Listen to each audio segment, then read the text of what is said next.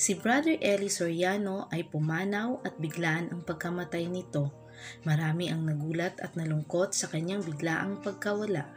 Halos lahat ng kapatiran ng simbahan ng MCGI o Members Church of God International ay lubos ang pagdalamhati sa pagkawala ng kanilang pinuno o haligi ng kapatiran.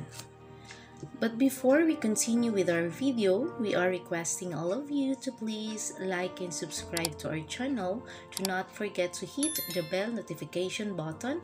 Also for you to keep yourselves updated with the recent videos of your favorite personalities and trending videos. Kabalita, konting trivia o background muna tayo para kay Brother Elli. Sa mga hindi nakakilala kay Brother Elli Soriano, siya ay isang multi-awarded international evangelist and host sa isang longest-running religious program sa Pilipinas, ang dating Daan. Siya ang namuno sa isang religious organization na Members Church of God International o MCGI. After graduate ng high school at matapos maisama sa isang worship service ng kanyang mga magulang, simula noon si Brother Elli na pusuan umano nitong magbasa at mag-aral ng Biblia. Taong 1964, nabinyagan si Soriano sa Iglesia ng Diyos kay Kristo Jesus, haligi at suhay ng katotohanan na pinamunuan noon ni Brother Nicolas Perez. 17 taon lamang si Brother Elli noon at naging aktibo na sa pagbabahagi ng salita ng Diyos. Dahil dito, inatasan siya ni Perez na maglingkod at mamuno sa mga aktibidad sa kanilang simbahan, kagaya na lamang ng Bible study at kalaunan na appoint siya bilang ministro. Base sa ating source, noong 1975, matapos mamatay si Brother Nicolas Perez, ang simbahan ay nahati sa 3 sekta. Ang grupo ni Brother Elli ang naiwang matatag at dumami pa ang membro kalaunan.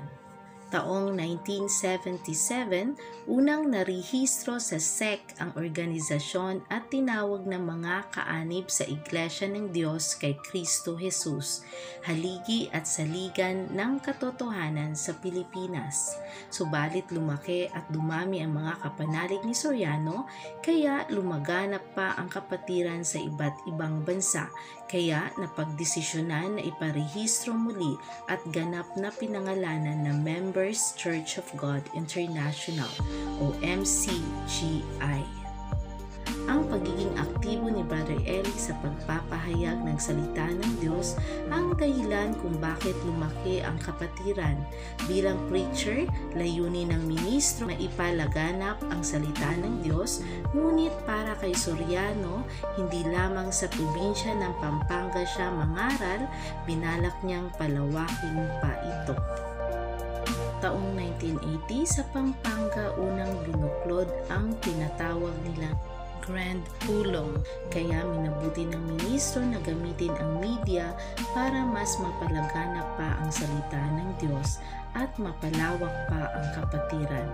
Kaya pinasok ni Brother Elli ang radio stations at telebisyon. Noong 2004 at magpahanggang ngayon, ang dating Daan at iba pang programa ni Brother Elli tulad ng Truth in Focus at Itanong Mo kay Soriano, nananatiling aktibo at pinapalabas sa UNTV 37.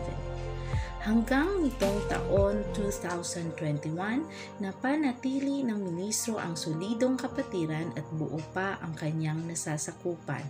Subalit nitong February 11, 2021, pumanaw siya sa edad na 73. Ano nga ba ang dahilan o sanhi ng pagkamatay ni Brother Elli? At ayon sa mga lumalabas na balita ngayon, misteryoso umano ang pagkamatay ng ministro. Base sa ating pagsasaliksik at ayon sa ating source na isang membro ng MCGI at aktibo sa mga aktibidad ng kanilang organisasyon, ang pagkamatay ni Brother Elli ay sanhi ng sobrang pagod, ika nga over fatigue, puyat o kulang sa tulog. Simula noong itinatag ni Soriano ang kapatiran hanggang sa huling araw ng kanyang pagsisilbi, araw-araw umano itong nangaral at nagpahayag ng salita ng Diyos. Kahit pa man siya ay nasa ibang bansa, patuloy pa rin ang pagpapahayag ni Soriano sa programa. Kaya lahat ng schedule ng Bible studies ng organisasyon, mapalokal o overseas, wala siyang pinapalampas. Habang nagpapahayag umano ang ministro sa kanyang television channel, bigla na lang umano itong bumagsak at yon ang dahilan ng kanyang pagkasawi.